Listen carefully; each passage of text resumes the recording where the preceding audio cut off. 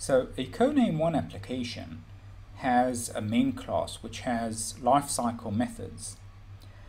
We will create a simple application that doesn't use the GUI builder, and we'll use the web service wizard to create a relatively simple web service for the application. In the generated main class, we will write all of the code of this specific application because it's a relatively simple application that doesn't include too much functionality. So this is all mostly done for simplicity. Naturally, a real life application would have more elaborate structures within it, and you can look at our docs and demos for samples of more elaborate applications and ideally GUI builder applications. Now, I won't get too much into the theme res file and the font we use here and everything. There's two files that you can just take and use them as is, but I will show you some things related to that later on. So let's start by actually analyzing what the web service does. Codename 1 has a simple web service tool that's very reminiscent of GWT's approach to web services, which is really the RPC concept, where we generate the client code, sort of stubs where you can feel like you're invoking a method locally, but it goes to the server and we generate server code for you as well. And that code can be invoked sort of seamlessly. The whole servlet portion and the whole web invocation and threading is all handled seamlessly. We differ from GWT or similar tools like that in two major ways. One, we have both an asynchronous and a synchronous call. And we can do that thanks to the EDT, which I'll discuss later on. So when you're invoking a web service in Codename 1, you can call it synchronously, and then it just feels like a method call that just takes a while to perform because it needs to go all the way to the server. Or you can do it asynchronously, in which case the method returns immediately and you get an additional callback sort of signature on the method itself. And that's very useful. So I'll show this to you in code just now. So here we are in NetBeans, and in order to open the web service wizard, I can just right click and select the web service wizard. And this essentially launches this relatively simple tool. It remembers my existing settings in the project, but naturally if you do this from scratch, you will need to start by adding things, and I can just add a method and define the method name, define the return type, add arguments of various return types. You will notice that most of the arguments are sort of basic, arrays, strings, stuff like that. You can also pass an externalizable object, which is a bit more complex, but generally we recommend passing relatively simple information to the web service to avoid complexity, but you can pass many arguments without a problem. And as you can see, these are the methods that we defined. If we'll look at the class web service proxy, this is the actual implementation of the web service, and here it's entirely a generated file with the exception of this line, which I've edited to point at the correct server URL from the main class that we have. And by the way, earlier I discussed this is the main class, this is the photo share class, and the rest here is just invocations. As you can see, these are the methods I defined in the wizard, and this is their entire implementation. As you can see, every method has two versions, an async version and a sync version. The sync version will throw an exception in case of the web service failing on the server, and the async version will invoke a callback with the appropriate error message or no error message as is necessary. And that's pretty useful. So that's web service. Another thing I wanted to show you was the new project wizard. When you create a new Codename 1 project, and I can select it right here, we enter the name of the project followed by the package name. Now this is really important because package names are hard to change later on, and that's how app stores define your application.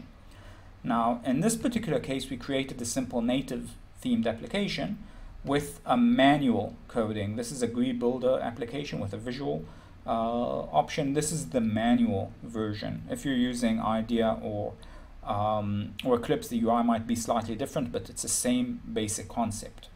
And that's how this project was essentially created. So let's go back to the presentation and continue from there. So let's proceed to the actual code, and it's easier sometimes to review the code in the presentation because it's more isolated. This is essentially the proxy that's generated on the server. Now, I'm not going to go into the server implementation at all. Actually, I'm going to leave it exactly as it is here. Now, this file is generated. I just added a few things like the image file class and things like that. You can just download the code that comes with this workshop and go over it. It's just essentially a stub. This is the server-side code, and it's just invoked by the servlet that we generate for you seamlessly. So that's really convenient. It's a relatively dummy implementation. Now, this is the actual code that we have on the client side. So as you can see, the code here is relatively simple. We have a variable initialization at the top where we define the server URL that we're working with. I have commented out code for the local host version where we debugged the code here. And the URLs for various things like fetching the images, fetching thumbnail images, and things like that. Notice the init method right at the top here. That's an interesting method. It's called initially when the app is started for the first time, or the first time after it was killed or exited, and it allows you to initialize things like the theme. And here the theme.res file, which we saw in the project, is loaded into memory, and the theme contains the actual look of the application, everything that's in it, the look and feel, constants, various things like that. And every Codename 1 application has a theme, if only to derive from the native theme. Even if you don't do anything there, you need it. And as you can see, we load the thumbnail PNG image, which is a placeholder image that we'll use later to show something while the actual image is loaded or fetched from the web. We also need to set the URL for the thumbnails, as you can see right below that in the init method. And the reason we need to do that here is that we need the width and the height of the placeholder to be identical. Now you might be thinking, won't it always be the same? After all, I'm loading the exact same placeholder image. Well, no. You see, the placeholder image is a multi-image, which means we will get a different image based on the resolution of the device.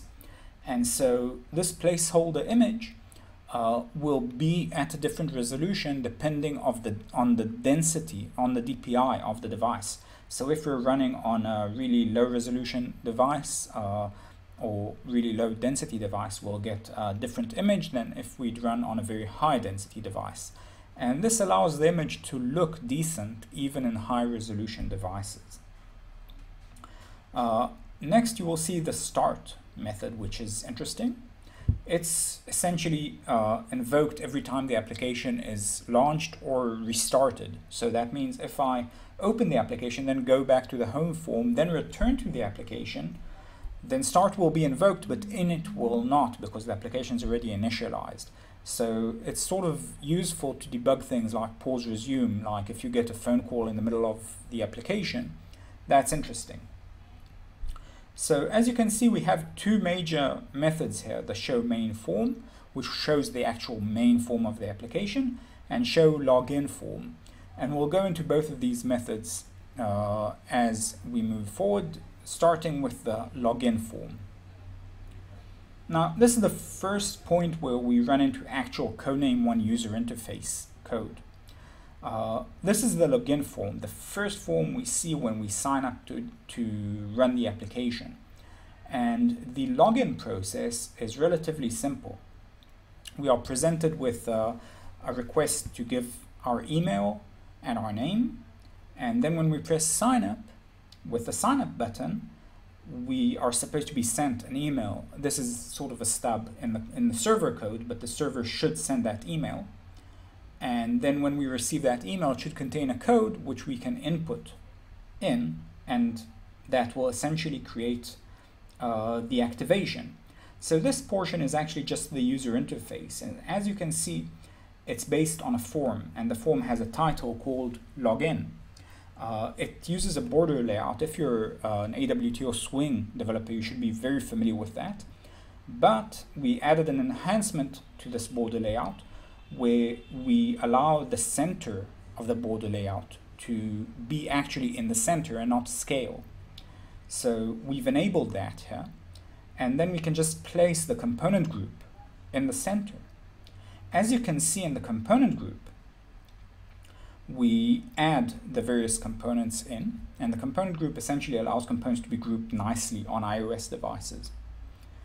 And we added 3 components: an email, a display name, and the button to send the actual verification email. And as you can see below that, we have an action listener where we bind the events. Action listener will be invoked when a user clicks the button.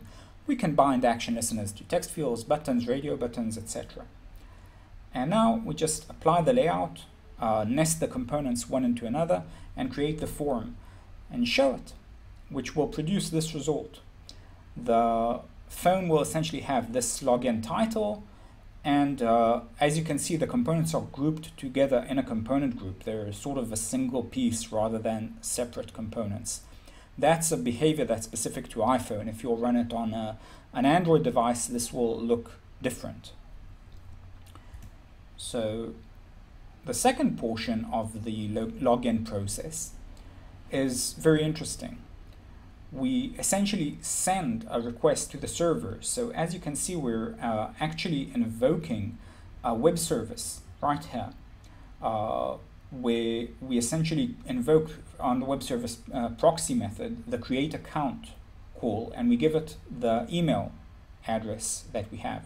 Form called verify account, and that form essentially allows us to input the number that we get back from the server, and that number or key allows us to essentially activate the application. So the method in the web service proxy returns the key value, and if the user inputs the same value from the email, then we can log in the user, and that's it. Once we log him in and once we mark him as logged in, that's it. There's no need for any passwords or usernames or anything like that. And that's really, really convenient on mobile, where you don't really want to input passwords and things like that, but you always have your email right there ready for you. So it's a much easier login process. We might have even used a QR code reader, which we have built into Codename 1, but I thought that would be a bit too complicated for this particular case. Now you'll notice that persistent data is stored using the preferences class, which is really easy to store data. There's lots of ways to store data in Codename 1, from SQL to storage to file system, etc. I won't get into all of these. This is one of the simplest ones. We set the back command, which sort of, in iOS it fits in the top left corner, but in other devices it will be mapped to the back button, the physical back button. And here's the interesting part, the dialog. You'll notice that we have in the exception section a dialog message where we show an error dialog and give the option to retry or exit. You'll notice that we're blocking the event dispatch thread with the dialog, and the dialog will actually return a result. Now this is very interesting, and this will lead us to the next section where we will talk about the event dispatch thread in a small detour.